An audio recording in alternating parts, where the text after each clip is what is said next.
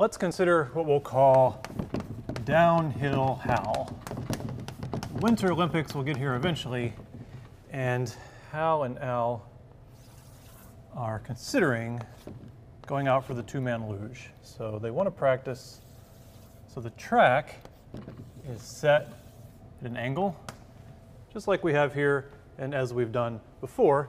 And we're going to take Hal and start him up high, let him go down low, and see what happens. And you remember what happens. As soon as we let go, it accelerates. It accelerates due to gravity.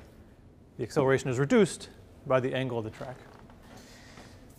So we know what will happen is here, I release Hal from rest, no velocity. As we get here, it gains some velocity. As it gets to the bottom, since it's accelerating, gains even more velocity.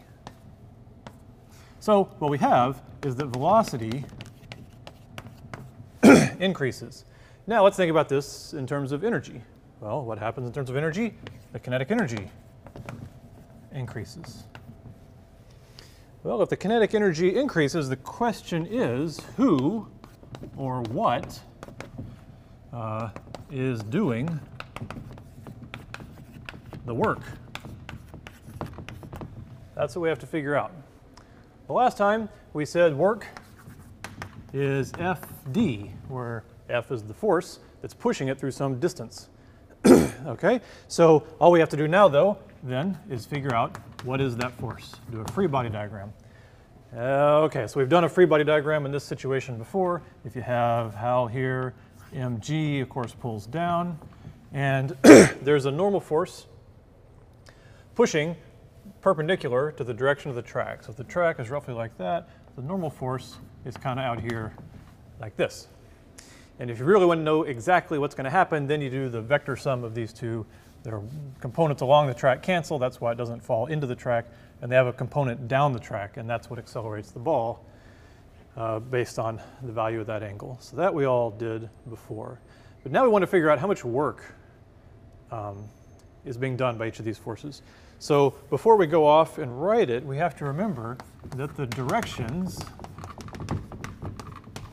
of the force and the displacement d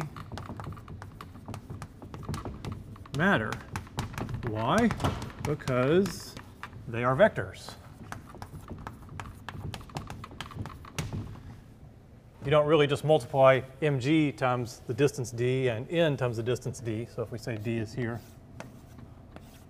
from the top to the bottom, we have to think a little more carefully. It gets into ways to multiply vectors, but for now we're just going to give you the formula. We're not going to worry about, it's technically the dot product, but let's just write it this way. The work is the force that does the work times d times the cosine of the angle in between them. And of course we mean the angle in between the two vectors. Or it's also sometimes written like this, the force parallel component times d, where that means the component of the force along the direction of d. And if you do a lot of vectors, you'll know those are just the dot products. It's f dot d. But let's just mathematically stick with this. So these are the magnitudes. And this is the angle between. Up there. Oh, no, theta is the angle between, not cosine. Okay, so now we can look at them and figure out which one, how much work do they do. Let's look at the normal force. Let's see, for the normal force, the direction is always perpendicular to the surface, but the motion is always along the surface. Right? So that's by definition, that's what the normal force is. It always points normal to the surface, so it's always going to be the work is always going to be the normal force times the distance times the cosine, and that angle is always 90 by definition. If you move along the surface, your d is always along the surface. If your normal force is normal, then the force is always normal, and 90 degrees, the cosine of that is 0. The dot product of two vectors perpendicular is 0. So the work by the normal force is 0. Pretty much by definition. A normal force can't do work of something on something sliding along it, just because it's pushing the wrong way. That's what's keeping it up. So let's look at gravity.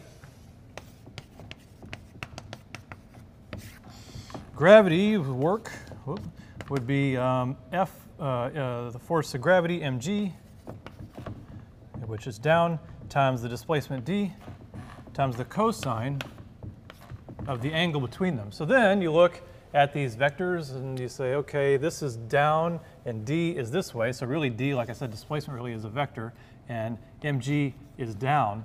It's actually this angle of the triangle. It's actually that theta. If you write it as a cosine, it's that cosine theta. Right? Usually when we set this problem up, we call this theta. But actually for this problem, this is theta. Or you could switch from cosine to sine, and that would be confusing. So let's just keep calling it cosine. So this is where the work is done. The work that gave it kinetic energy was done by gravity. And just like the acceleration is slowed down by going at an angle, how quickly you give it work is also slowed down by going at an angle. So gravity can do work on an object that changes its kinetic energy.